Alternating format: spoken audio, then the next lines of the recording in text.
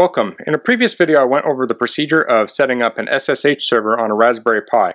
So I'll put a link in the description of that video. I'll also put a link to the Raspberry Pi hardware I'm using on Amazon, and if you use that link, it helps me out a little bit and doesn't cost you anything extra. So in this video I'm going to be copying files from an Ubuntu desktop to the Raspberry Pi using SCP. So SCP is secure copy, and that's part of the SSH package. So I'm doing this on Ubuntu 20.04, but this will work on other versions of Ubuntu or Linux. I mean, going back many years. This is the same procedure. So I have a directory on the desktop here called books, and inside of that I have some books in HTML format. I got these off Project Gutenberg, and then I have a folder called New Books, which also has more books in it. So I'll be using those to copy over to the Raspberry Pi. So I have two terminals up now. I'll have one on the left and one on the right. On this left terminal I'm going to log into the Raspberry Pi so we can see the progress as we copy files over. And I'll put a link below to my website where you can find the commands that I'm typing in here so you don't have to copy them directly from the video. So in order to do that, we'll want to type SSH space and then pi at raspberrypi.local. So pi is the user I'm logging in as, and Raspberry Pi local is the 0conf host name for that machine. You can also use the IP address. I'll hit enter here. It'll ask for my password. I'll type that in. And now I'll clear this screen. So we currently just have some directories in here like bookshelf, desktop, documents, downloads, there. So on the Ubuntu side, I can type pwd to see my working directory, so I'm in home ric. If you want to go to the home directory, you can just type cd, that'll take you to the home directory. But I want to go to the desktop, so I'll type cd space and then desktop. And I use tab completion, so I just started typing desktop and hit tab and it finished the rest of the name for me. So I could do that here and then type ls and I see the books directory.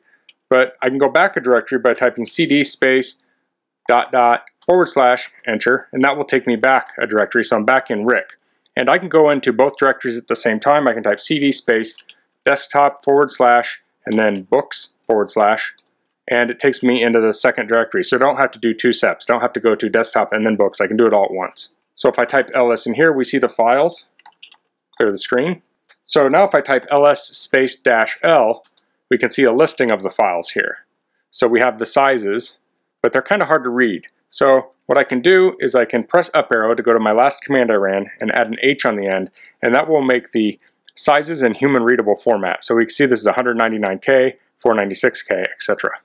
And we're only seeing the files in the current directory, so I'll clear my screen here. I'll type ls space -l rh, and this will list the files recursively.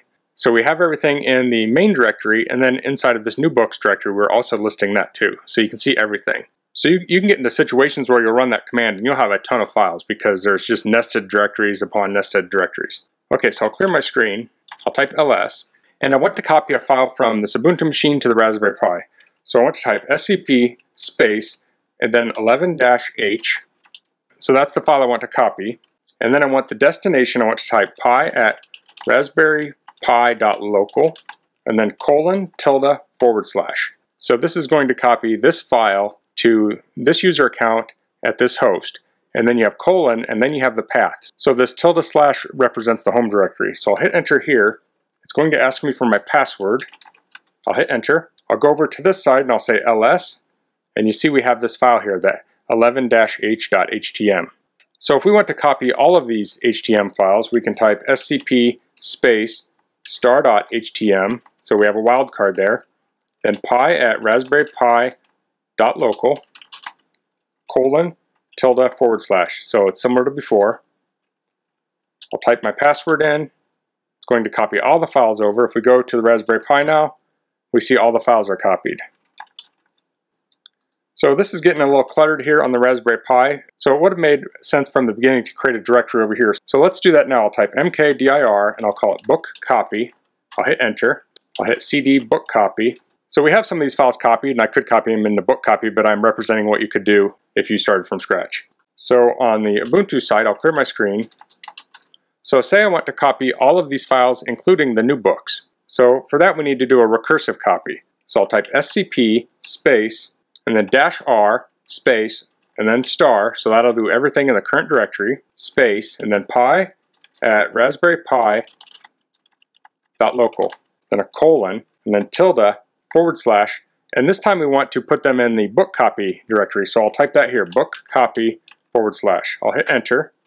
I'll type my password in, and now it copied all of those files. So if we go over to the Raspberry Pi and type ls, you see we have these files here. And actually, let me clear the screen. I'll type ls space -lhr, and you can see we have all the files here, including the new books directory with the files in it. So I'll clear the screen on the Ubuntu side. I'll bring this command back up. So this can be any directory over here. So you, in theory, could put that in the boot directory like this, but we don't have permission to write in the boot directory in the Raspberry Pi, so this wouldn't work. But if you did have permission, you could copy a file into that directory. You just want to use the tilde if you're in the home directory. Certainly you could type out the whole directory like home, Rick, desktop. You could do that too, but the tilde is the better way to do it. So that's all for this video. This is just basic copying of files.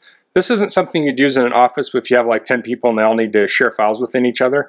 This is something you'd use if you have, say, one or a directory of files you need to move over to a Raspberry Pi to configure it, or for a website or something like that. If you had to do lots of file sharing, you'd set up something like Samba.